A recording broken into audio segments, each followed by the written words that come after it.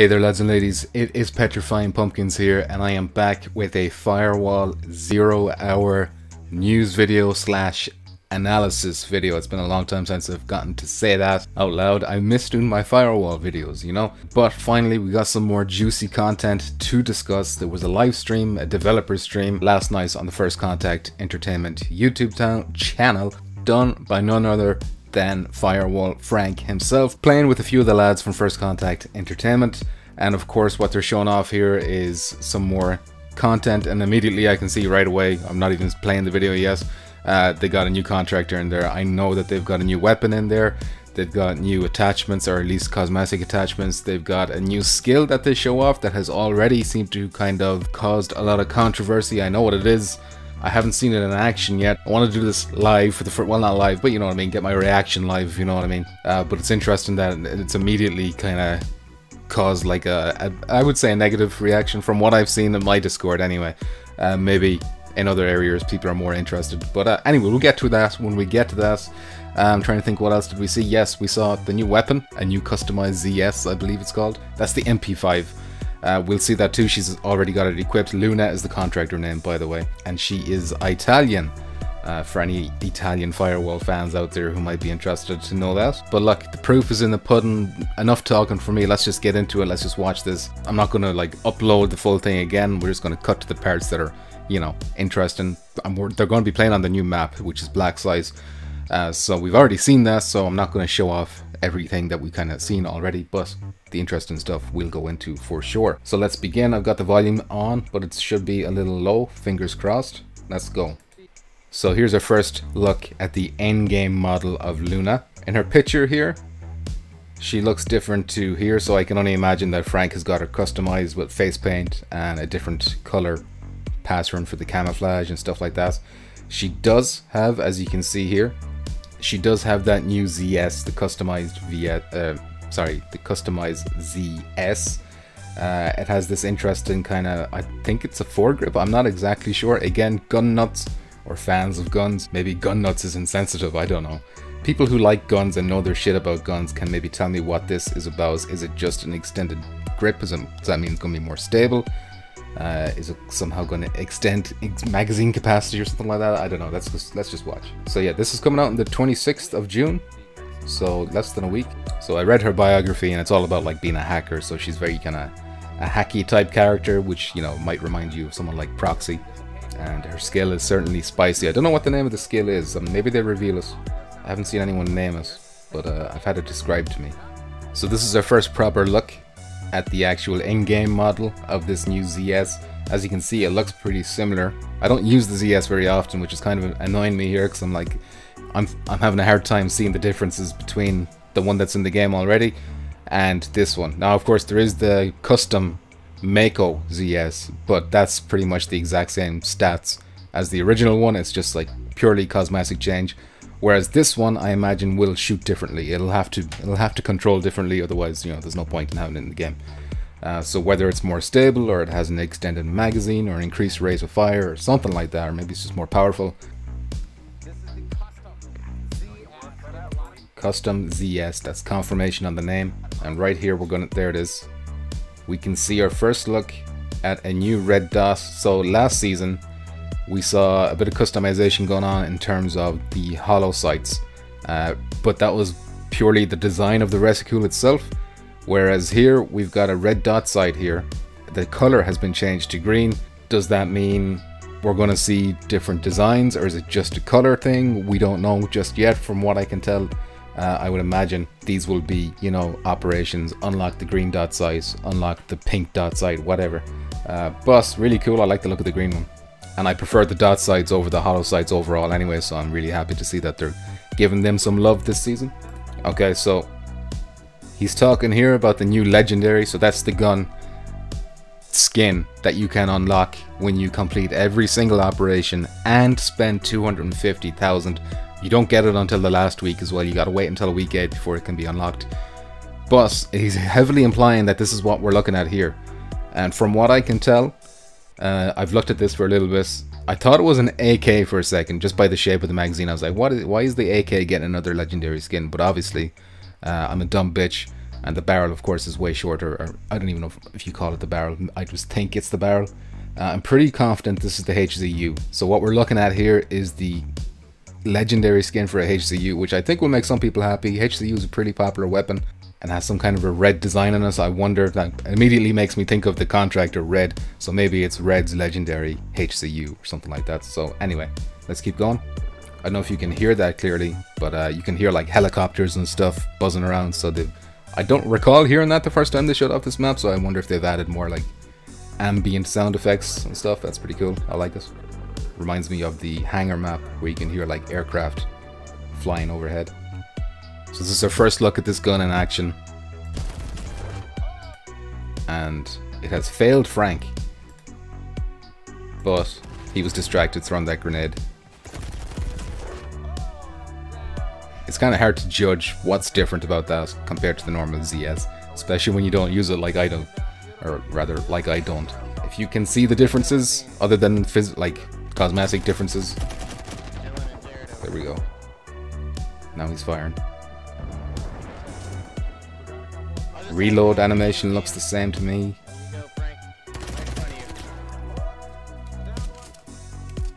He downed that guy pretty quick, but it's hard to know, was he damaged already? But yeah, like I was saying, if any of you can like see a difference in this weapon in terms of function, point it out in the comments. I'd love to know. I mean, I'm sure it's going to be a trade-off. Like, it's not just going to be the same as the ZS but buffed in every aspect. It's probably going to be better in one aspect and then worse in another aspect. Otherwise, the ZS that's already in the game is completely worthless. So I expect it's going to have at least one attribute, whether it's, you know, stability, range, something like that, that's going to be better than the standard ZS, and then something that'll be worse.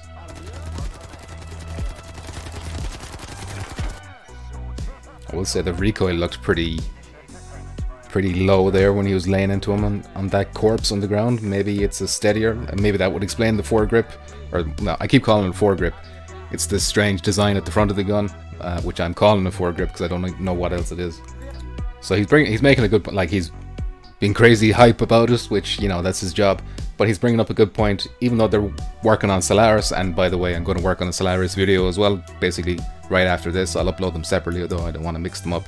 But he's making the good point here that even though Solaris is, you know, coming out in just a couple of months, at least on the Oculus, they're still supporting Firewall. Firewall hasn't been forgotten about, like maybe a lot of people were concerned that would happen.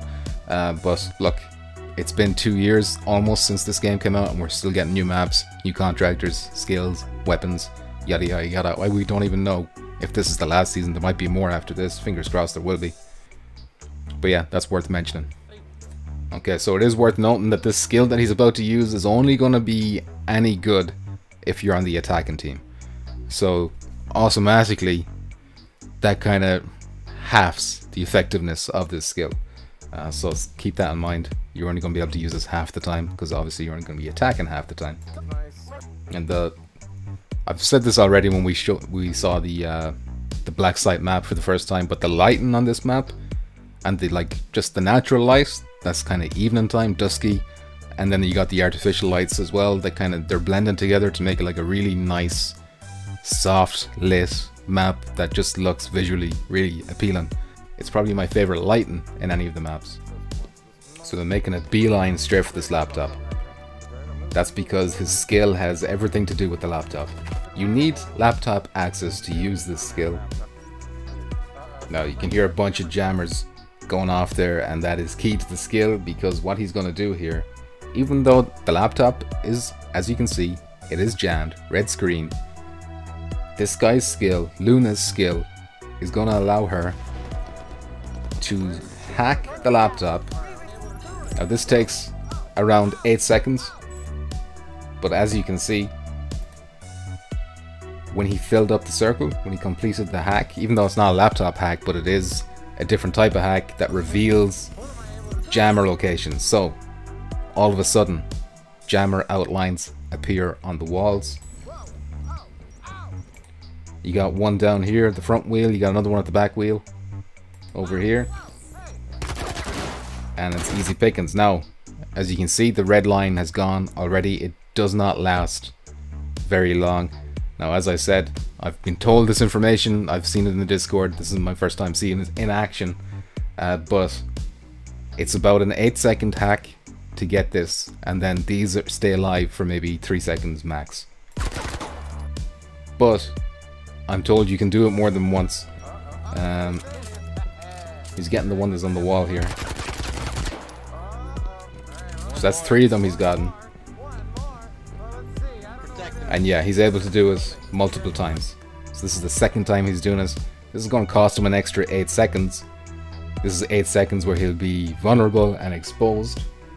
But he's being protected by good teammates, which is the ideal world. You'll have good teammates protecting you, but you know, we don't live in an ideal world.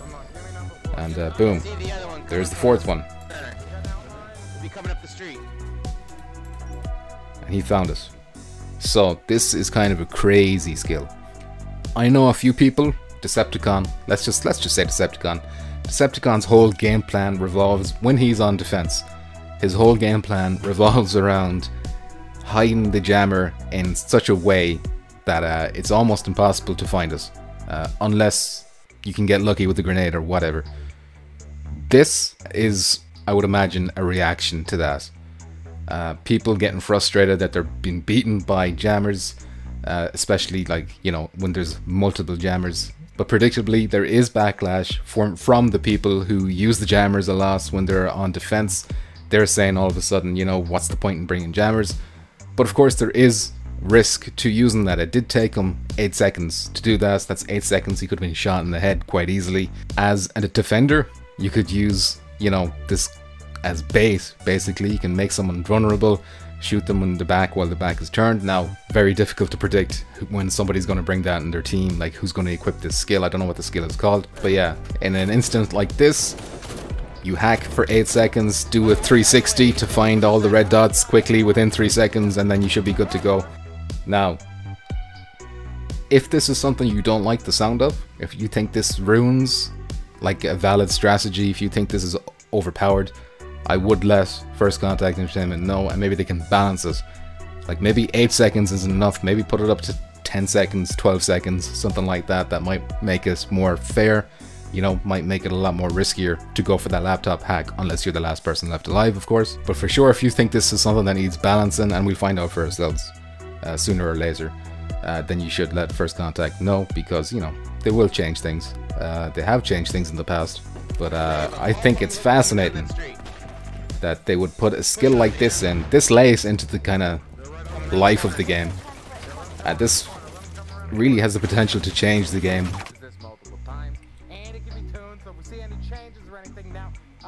There it is. So he said, and it can be tuned. So feedback is important on this one. I know there's already backlash, but I would say let's try it first before we shit in it, you know. I'm not particularly bothered by this because I don't bring jammers that much anyway, but if I was someone using jammers, I could see myself being annoyed by this, because, you know, there has been many times when my team has won because of a jammer that Decepticon has put down, and maybe if these guys had someone on their team that could do this, that wouldn't have happened, maybe. But it still is the risk of, you know, if I pick this skill, then I don't have heavy duty, or I have to sacrifice bullet sponge, or you have to sacrifice something to have this skill. All of a sudden, if this skill is out there, maybe people stop using signal jammers, or if you notice they are using signal jammers, that's when you equip it again. So maybe it does help bring more variety. Maybe it's forcing people who use jammers to have put a bit more spice in their playstyle, if you know what I mean. But we'll see. 3 seconds. 8 seconds to initiate. The fact that Frank is saying, don't worry, it's not as OP as you think, kind of tells me that they were predicting the response that they're kind of getting from, well, I don't know what the general response is. I haven't even looked at their Discord yet, but just from people who watch my channel, and they're saying, you know, this is kind of ruins jammers, blah blah blah, etc. And I'm not blah blah blah, I don't mean that in an insulting, like, you know, dismissive way. It's a valid point. But Frank is saying here is like, you know, this is taking 8 seconds, that's 8 seconds, your ass is completely exposed. If you turn away, the thing resets, so you have to wait the 8 seconds, you have to be looking at the screen to do it.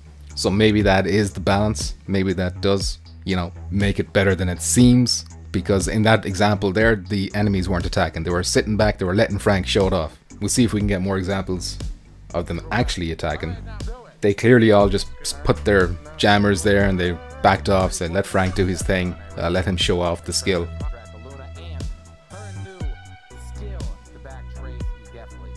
Oh, the new skill, the backtrace. So there you go. So if you buy the op pass and op pass confirmed, new season confirmed, I guess that doesn't really need to be confirmed, we kind of expected it now. But her skill is called the backtrace, which I did not know. Interesting. So there you go. It seems like Trevor was teasing different new colors that are coming to the red dots, or I probably shouldn't say red dots, but the dot sites themselves. Probably not too surprising, but a variety of colors I would expect. Would expect probably the same selection as we got for the lasers: pink, purple, green, blue. Hopefully we don't have to wait till like week 7 or something to get these nice little dot site upgrades, or customization options I should say.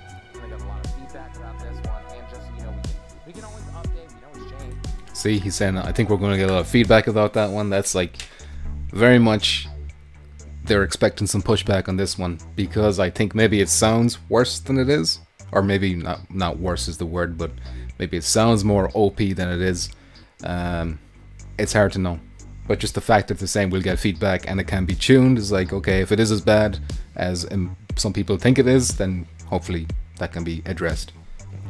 Okay, so he's on attack this time, so we might see the backtrace skill being used again.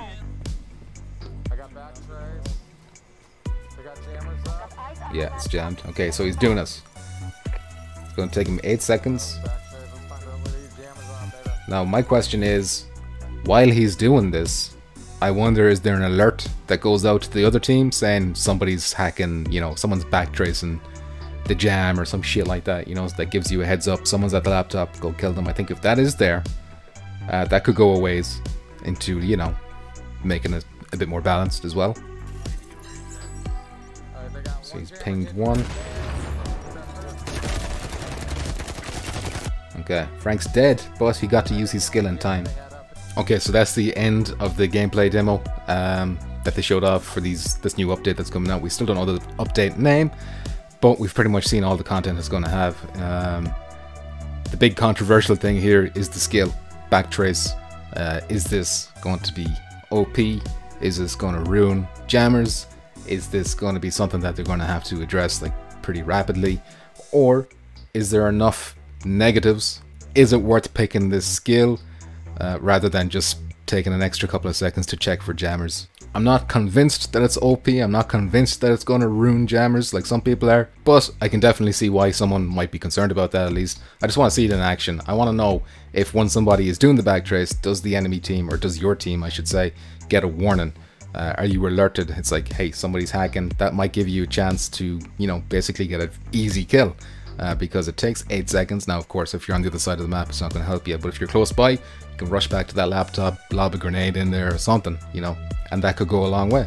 But I want to hear everything that you guys think about all the new stuff we're seeing here. I want to know about the weapon too, especially if somebody can inform me on why this design on the custom ZS, what is that? What is the design on the front of it? Is it a foregrip? Is that just for stability, or is it something else? I haven't a clue, so if somebody could let me know about that in the comments, I'd appreciate it. But of course I want to know everything. I want to know what you think about this new skill, the Contractor, you know, the map, even though we've kind of already seen the map, the legendary HCUs. That's something you want? Let me know in the comments below. That is it for this video, lads and ladies. Thank you very much for watching, but before I go, let me give a special thanks to my Patreon supporters whose names are on the screen as we speak. Thanks to their generosity, they're helping keeping this channel going, which I appreciate very much. And of course, let me give a special thank you to the top tier Patreon supporters: Tradition, Pete Hawkins, Columbus Thomas III, Chopped517, and Mr. Crumb himself. Thank you very much for that generosity. I do appreciate it. If you want to join on the Patreon, the link will be in the description below, but don't worry if you don't want to do that. A like, subscribe, usual shite like that will be just fine. I make content all about PSVR. I do a little bit of flat stuff on the side as well, but basically this is a viewer focused channel in case you've not been here before, or rather PSVR focused channel. So if that's something that interests you, maybe stick around. One last thing, I want to thank Decepticon for letting me use his music in all these videos. If you want to check him out, again, links will be in the description below. Check him out, decepticon.com. You'll find him on Spotify, Bandcamp, all the usual places.